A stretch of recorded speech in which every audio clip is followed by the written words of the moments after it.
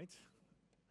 Hello, ladies and gentlemen here in Amsterdam. My name is Gerrit Heikop, and I'm the online host of the online audience. Now, what we're going to do to actually make the panel debate more interesting and to actually put you on the front of your seat and the tips of your toes to listen is that before we ask a question to the panel, we want you to think about it first. And we do that by voting live, both online and here in the room. So please take out your mobile phones and visit the website to slido.com, and there's a little form which says enter the event code. If you type in ICA World, you will be directed to the question. So also you guys online, you can just do this on the right side of your screen, or if you're sitting in a room where you're watching this, take out your mobile, go to slido.com and enter the event code ICA World. Now when you enter right now, you see our little practice question. We put it there to actually see if this works for you. So just quickly answer that. It asks you, what organization are you working for?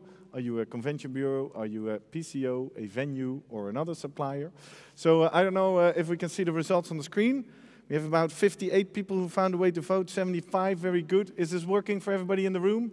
Just go to slido.com, ICA World, and enter which kind of organization you're working for. That's over 100, that's great. Let's leave it at that for the practice question, because the real first question that we want to talk, that Martin wants to talk about with the panel, is actually the following. Let's see if we can put that up. It will automatically update on your phone.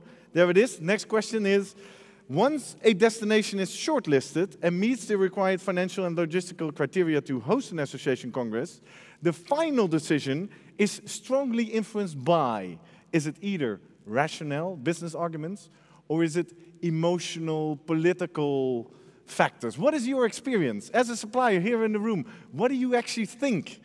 So you've made all the criteria, you made it into the shortlist, they did the site inspection in your destination, and now they have to make the final decision. Is that clear, fair rationale, or is now the politics and emotion coming into play?